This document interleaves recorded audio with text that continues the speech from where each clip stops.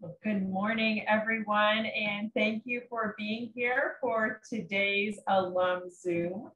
My name is Melissa Bostrom, and I'm the Assistant Dean for Graduate Student Professional Development in the Graduate School. And I want to thank our partners, the Office of Postdoctoral Services and the Duke Career Center, for collaborating with us on this series. And you see Molly Starback, the Director of the Postdoc Office, waving this morning. Thank you, Molly, for being here. So I am delighted to introduce our guest this morning, Mike Jenista, who is Senior Analytics Software Tester at the SAS Institute. He is demonstrating there the Zoom wave. And he began his career at SAS as a junior software tester and was promoted to his current position in 2018. He has been testing analytics solutions at SAS since 2010, mostly covering modern visualization tools for established data science methods. He completed both his master's and PhD in mathematics at Duke. So please join me in a round of virtual applause for our guest today. We will begin the conversation today with the 5 career questions that we ask every alum.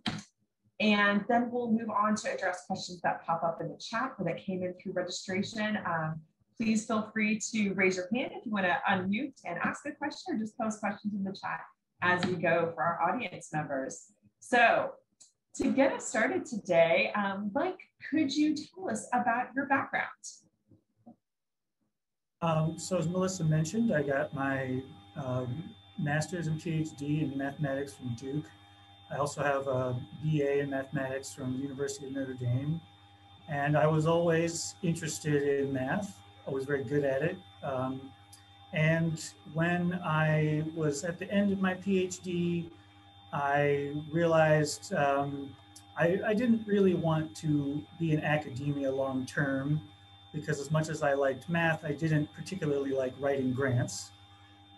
So I decided to look for work here in the Triangle, and I got this software testing job, even though I don't have a statistical background. Statistics as a field and mathematics as a pure field are quite different, as I learned here at SAS. But even with a purely theoretical background in mathematics, I was still able to offer the company something useful in terms of skilled analysis of their various products. I started working on a forecasting intelligence product for large retailers, and then I moved on to this visualization product I work on now, which is more open-ended and targeted at anybody trying to grapple with their own large body of data within their company. So that's my strict background is theoretical, but now that I've been at the company for quite a bit, over 10 years, I've sort of merged into a fake statistical background by osmosis. That is a great quotable answer. Thank you. So you mentioned, at SAS, they're really known for statistics and analytics. So how did you get your job at SAS with the mathematics background? So how is maybe not as helpful. Basically, my wife's personal network is very good, and several of her friends work here at SAS, and they were able to get me an interview for an analyst position. Intentional, I didn't go to any job fairs or anything looking to get into software testing specifically.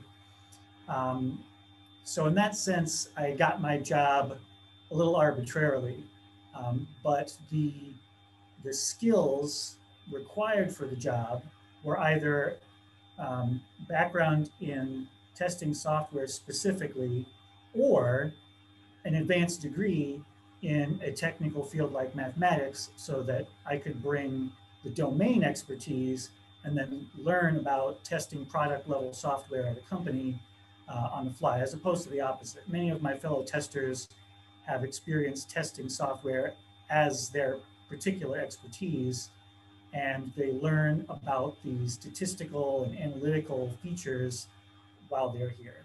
And so I sort of did the opposite. They don't get a lot of applicants in the testing field who have advanced technical degrees. They get that more in the research side of the company. people who specifically want to do cutting edge computer science.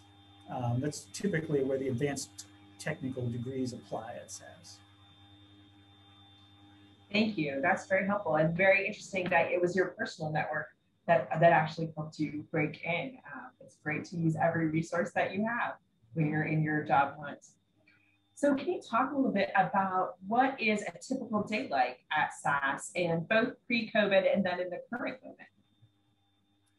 Pre-COVID, there were a lot of social functions. SAS prides itself on work-life balance. They have soccer fields, they have a gym, they have a swimming pool, they have cafeterias in multiple buildings. And my typical day involved taking advantage of at least one of those things. Obviously now that's all been closed. They've reopened a few things, but none of the things that I take advantage of. So even though I'm here in my office, I'm very lonely. There's nobody else in the hallway at the moment. Yeah, so the typical day has changed in that sense, but doing my actual day-to-day work hasn't changed much. And I'm very fortunate that remote work for software testing is pretty much the same whether I'm doing it at my desktop or doing it remotely by a VPN connection. So I typically spend about an hour just gauging what are the issues that have popped up since I last fired up the software. And I'll look at overnight bug reports from international teams, Beijing and offices in India. They find a lot of bugs overnight, from my perspective anyway. And so I make sure that I don't retread their ground, and I answer questions that they have sometimes because they're all functional testers and not domain experts as I am.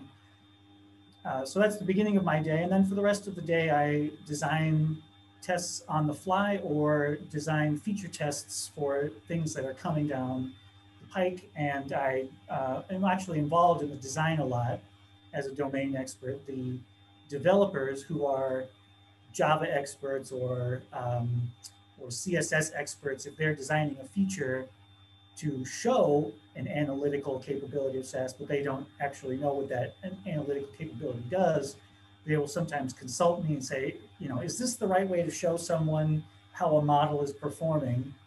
Because otherwise I'm just throwing a graph on the screen and not really know what it ought to look like.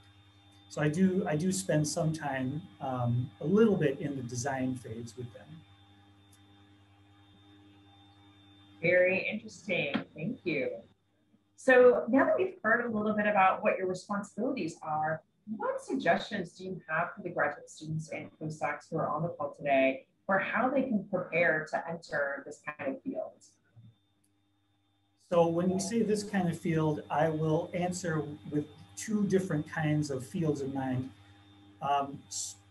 Product level software as a field, either testing it or developing it, and this emerging field that has lots of different names, but which at SAS they call data science. It's a big catch-all term. You might have heard big data or whatever, lots of different names being thrown around. For product level software environment, I didn't have any formal training in this.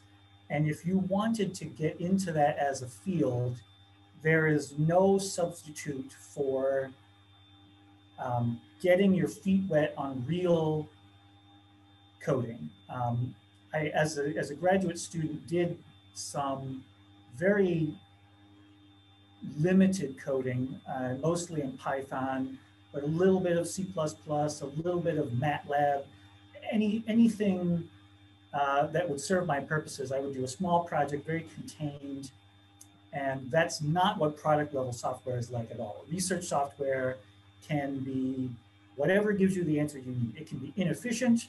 You don't have to comment it. You don't have to give it to anyone else for review, unless you work in a group.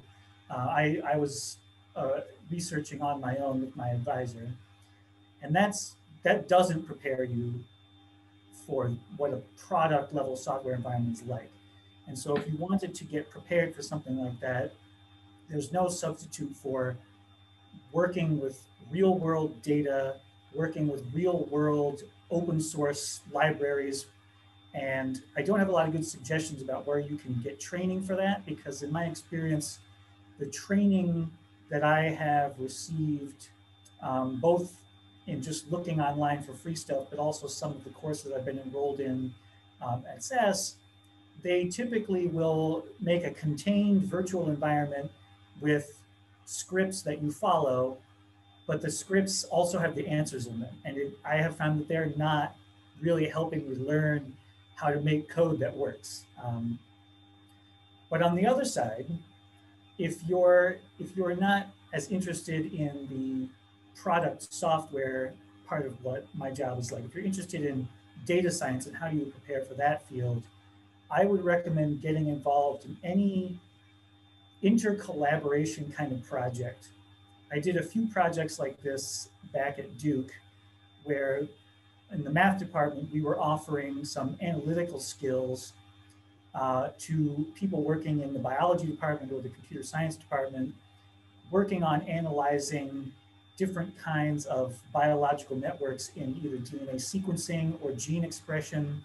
And so we developed a sort of software to work together. And so that was the only situation in which I had to deal with somebody else's expectations, somebody else's needs on how a software project would develop.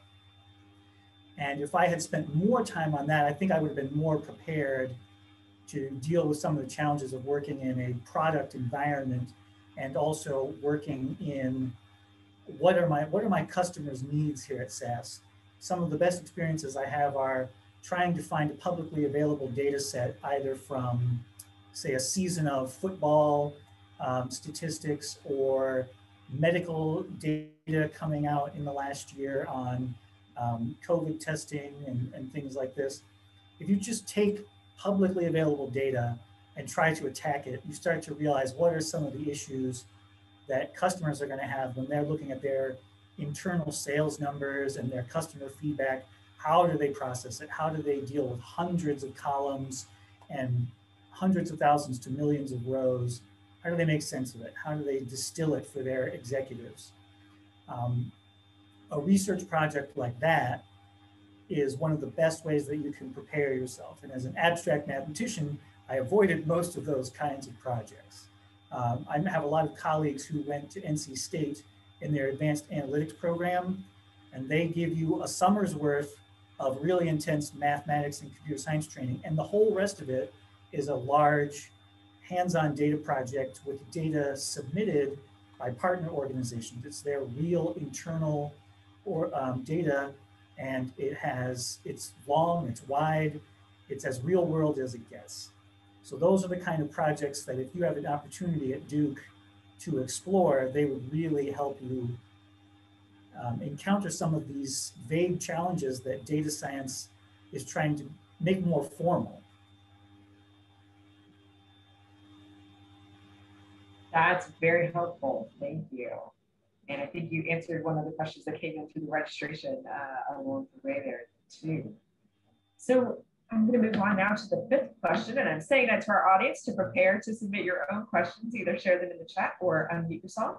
So what's the employment outlook like for the two fields that you mentioned, if you feel like you can talk about that a bit? I can. From my perspective, the outlook is good because both from the perspective of competitors coming to the triangle, and I shouldn't say direct competitors, but other tech companies are coming to the triangle and they'll be hiring. I don't know if they'll be hiring in the same kind of big data science field, but certainly in computer science and product level software, I imagine there'll be lots of openings there. And then from the perspective of people at SAS who aren't leveraging the generous benefits package and would rather try to leverage more a direct salary compensation, a lot of younger people have moved on and they've found work right here in the triangle. And so from my perspective, people are coming into SAS from other places, they're leaving SAS for other places right here in the triangle. And it seems to me that the prospect is good.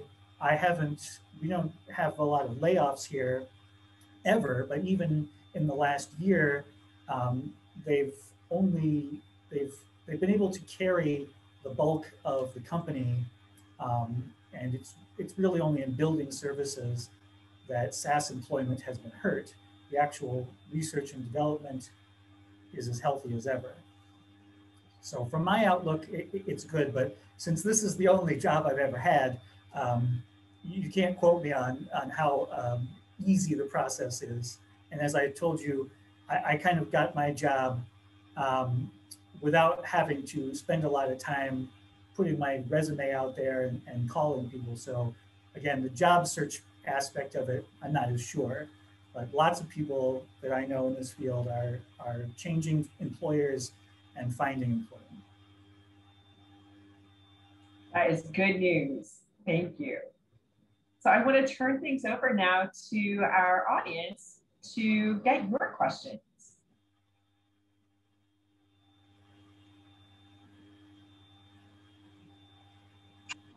Hello. Hey, Mike. I'm Qinglong Xu, and I'm a second year, soon to be third year math PhD at Duke. And thank you for your sharing. And right now I was like, because I know what you're saying, like involving in a research project related to data science is very important to prepare us for the skills at the job interview. But like in data science, we have, I don't know, it seems like there are many different kinds of data. And for each data, they have a particular feature by themselves. Like right now I'm working on biological data, and I'm not sure, I mean, like it will be transferable to other different kind of data. So is there any recommendation, like what is more common, or what things what we can do to prepare more? Yeah, thank you. Qinglong, that's actually a great question. SAS's offerings are really, they have a wide variety specifically for that reason. You're right. The kind of project you're working on is probably similar to what I was working on, very focused on lab collected data and analyzing it for specific behaviors or trends, or maybe you had a model and you want to try and improve the accuracy and efficacy of the model. That kind of data analysis is not going to help you if you're trying to get into text analysis, right? A lot of our customers at SAS, what they have is just reams and reams of free-form customer feedback, reviews of their products, people sending in bug reports or questions, and they have to collect that and analyze that in a completely different way than a predictive modeler would be trying to analyze data. Or if you are taking crime statistics or health statistics and trying to prepare some kind of report to government officials that you work for, or if you're trying to make a recommendation or advocate for legislation or some other kind of project, you're going to analyze that data for specific trade-offs, perhaps, in different things happening. You have to join it with other related fields of data. And the only thing I can recommend from experience here at SAS trying to test scenarios like that is you really have to engage with it. There's no way to approach them all. As you say, they are, the way that you collect the data and organize it is largely determined by what kind of field you're working in. And so getting experience with a real data project is the best way to find out what kinds of things you'll have to become good at, which is why data science is still a very vaguely defined field. And if you want to be a data scientist without any other qualifiers, you really need to try and branch out. One of the open source places that's trying to expose people to that, to different challenges, is this Kaggle website, Kaggle, where they put on little contests. They give a little sample of data from someone who is going to sponsor a contest, and you try really hard to model it on your own or in a group and send back some kind of predictive model or analysis. and they get judged by whoever submitted the data, and they give out small prizes to whoever did the best job. And the most famous of these that I'm aware of is that Netflix submitted customer reviews of suggested titles, and people tried to model better predictions of titles for people based on their viewing history and their ratings of previous recommendations. And that contest, from what I understand, generated at least some hiring opportunities, or at least perhaps buying of somebody's model from whoever won it. I don't know who won it, but that's an area where people didn't, spend a lot of time working on the field before interacting with Netflix. They just found this opportunity through a competition website. It's sort of a wild west out there, and if you are employed in a particular data science field, they'll give you a more narrow path to walk. But if you're just kind of trying to get started, it's tough because it's so open-ended. There's many different types of data analysis tools, and SAS has offerings galore. Thank you. Yeah. That was a great question to kick us off. Hello, Mike. Hello, my name is Joseph Tom, and I'm a final year PhD student at Duke. So a related question, not a related question. So, I mean, I'm an international student. So does SAS hire international students, and what, I mean, just in general, and in the field of data science in the triangle, are the opportunities good for international students? Absolutely. We have a very strong international presence here in the main office in Cary, but also around the world. I would say if you go strictly by numbers, more than half of my immediate coworkers don't even live in the country, right? They're in India or they're in China. And so the hiring opportunities for international students who wish to stay in the United States are as open as they are for abroad. But even here in the country, there's a lot of satellite offices. And one of the things that SAS and many tech companies learned this year is, who cares if you're working on site in the office? They can save a ton of money on remote work. And we've been getting surveys here. Would you like to work at home permanently? Would you like to do flex time? So they haven't answered all those questions formally yet. They do, every couple of years, they do a big office shuffle to collect groups to be closer together in the buildings. And I think the next one will likely involve something like formally offering people work from home positions. And so I imagine that if you wanted to stay and work, that would be one option, but you could also return home and work from there. It seems to be one of the few good things about this horrendous last year is there's going to be a big, in the tech world, in any remote work type of field, there's going to be a big opportunity to make work more flexible now that we were forced to do it. Thank you. Yeah.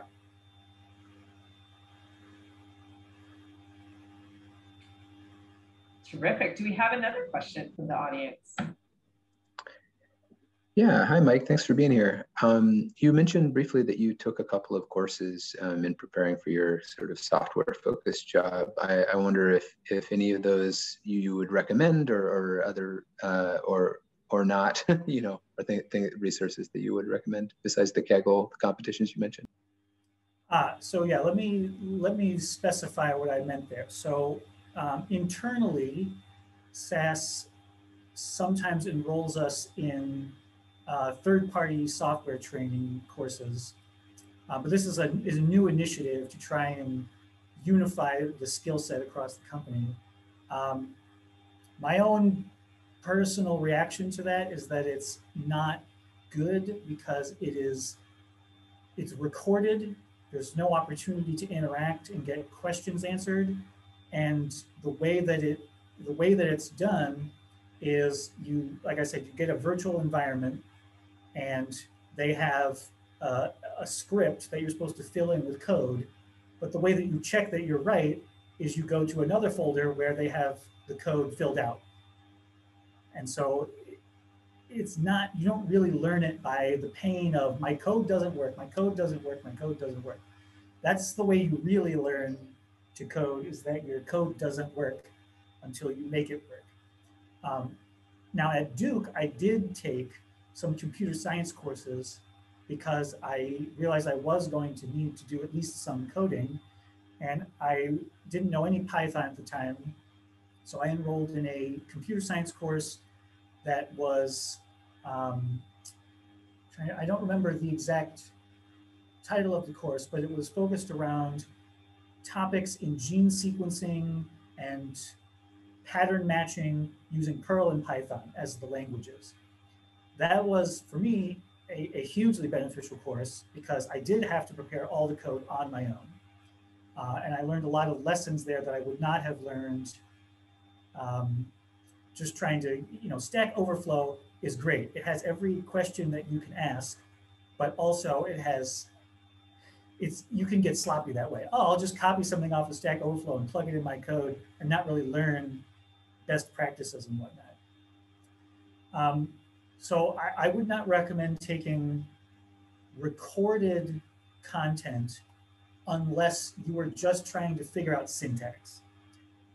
That's the only thing that I did learn, was how to do the remote repository kind of things, like with Git. I didn't know anything about that, and I took a video course, and so I learned the Git syntax for pulling down copies of projects, merging code, things like this. There's a dozen commands you need to know, and the video showed me all of them, and so that was that. But I didn't really learn anything difficult the way that you would trying to figure out, how do I design an algorithm to do X, Y, Z? How do I debug it? Things like that. The Git commands is very simple to learn in a course, the way that syntax is not. You have to just grapple with it, trying to make something. And so if you really felt like you needed to learn coding, one of the things that I did that was a project that I was motivated to do, that motivated me to find out the best ways to do this, is to program a simple game. I thought it would be fun to make a simple text version of games that I owned. And trying to program a simple game is not a simple task. And I never actually completed those projects all the way, but I learned way more about programming than I did from a recorded course that way. But there's no substitute for an actual course with an actual instructor. If you have the opportunity to do that at Duke, I would do that. Especially for the sort of key languages right now are Java, and then if you are in computer science, Python is becoming a lot more popular in computer science fields, not as much in product level fields unless you're in a very small open source company. A lot of apps are made in Python. So Python and Java, very, very popular. And again, you could Google anything you want about either of those languages, but that's not the way to learn them, as I found. So if you have a course at Duke, I would enroll in it just for the fun of it, if not actually trying to get into it from a real design and efficiency perspective.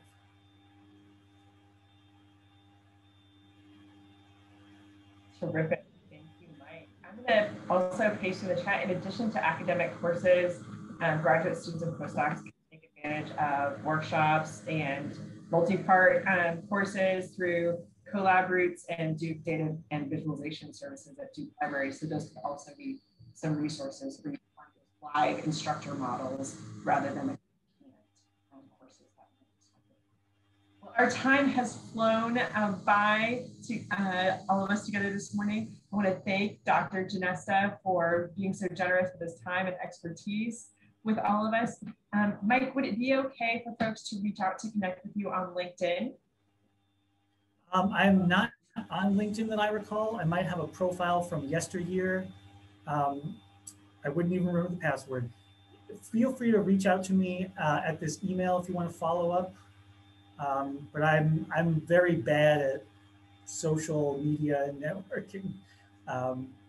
So yeah, email is fine, but please reach out, because I know, especially at Qinglong over at the math department, it's if you want to go outside academia, I know that professors are not always the greatest at knowing how you do that.